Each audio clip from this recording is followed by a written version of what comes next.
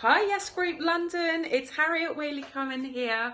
I'm thrilled to be coming to speak next month at the end of March. And I'm going to be talking to you about what happens when you want to go and make an impact in the world, you want to get your message out there, you want to change lives, and you want to do a really amazing, fabulous, perfect job of it.